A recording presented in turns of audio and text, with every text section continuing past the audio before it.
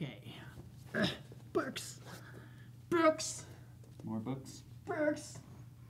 Let's just pull them all out.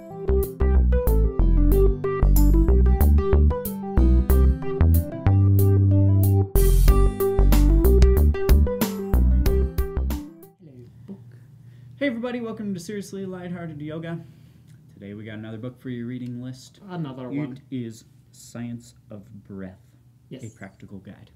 So guys, this is, as the title kind of lends you to think, a little more scientific on the breathing side. It has a couple of PhD or MDs who talk about breathing and what kind of oxygen does for you and how your breath kind of influences your body. And they go into a lot of the science of it. I think it's like 30-something pages of just science.